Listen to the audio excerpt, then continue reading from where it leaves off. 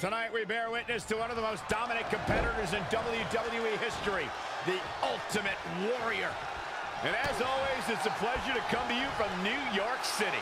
Oh man, home of Joe's famous pizza, Gino's finest bagels, Francisco's best cup of coffee. It's really amazing that all the world's greatest are located in one area. You are the most gullible simpleton I have ever known, Saxton.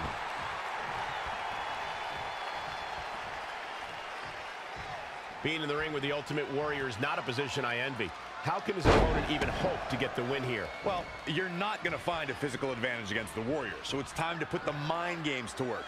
Dodging his strikes and being a general annoyance could get the Warrior off balance.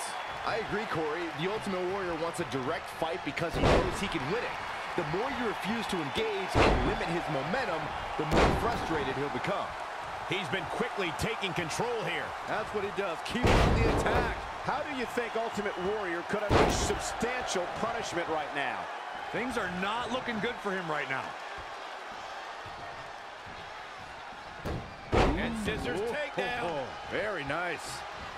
Boom. A leg drop.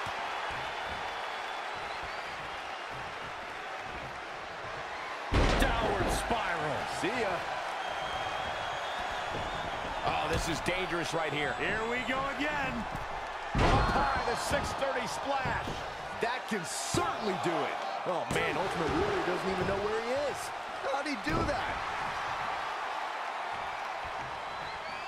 A striking blow. It's been a hard-hitting affair here tonight. These competitors are going to have trouble walking on their own after this one. Jumping, leaping attack. Ooh, treading all over their opponent. The running Meteora.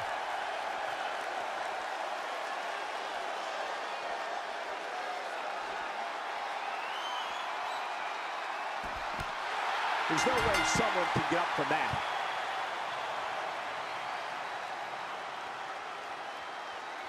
Here is your winner. Nicely done. He picks up the win.